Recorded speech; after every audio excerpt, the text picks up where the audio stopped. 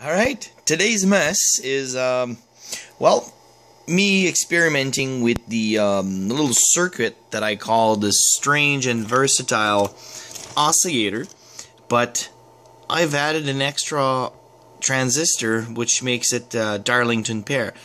In fact, you can actually use a pre-made Darlington pair transistor and it would do the exact same thing. But I don't have that lying in my wonderful junk that I need to clean, so I just made it up myself. So I have a, if I can get it to focus here, a 2N2222A transistor, the general purpose PNP, and one of these that I never were able to find the data sheet for these, but I know they are power transistor. And they are NPN because that my little transistor tester was able to test it for me, and they work great. Now, right now it's hooked up to a little flyback, and just a demonstration to show that you can actually drive some high frequency and high power things with it, and it actually is very versatile. Well, whatever the frequency you want. You can change the capacitor, resistors, and all that stuff. And here you go, that's the schematic. And the values are exactly correct.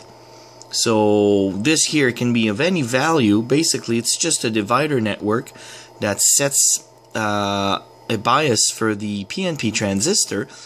And then once the capacitor reaches that bias plus 600 millivolts, give or take, it actually switch on the PNP, and then while the current flows through it, it actually switch it very, very hard, so it discharges a whole capacitor in the other transistor or MOSFET, because you can actually use it with MOSFET, but you need like a pull down resistor, and I still need to play with it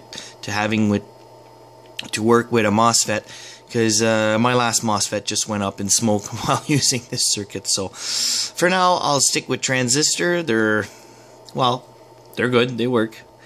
And here you can actually have anything. It's just I happen to have two of 820 kilo ohm in hand.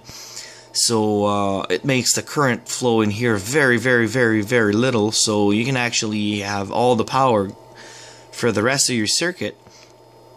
And I'm not going to claim any efficiency or anything. I'm simply experimenting and enjoying that nice circuit that I got on the internet. And well, here's the little circuit at work. I have my trusty power supply at 8 volt, 2 amps, and right now, without no load, with no sparks or anything, I'm driving it at about, well, let's round it up to 700 milliamps, and let's make some spark. It's actually a very nice purple spark there, and this is actually unrectified AC right there, because this flyback is actually from an old plasma lamp. And let me see if I can get a neon here. There we go.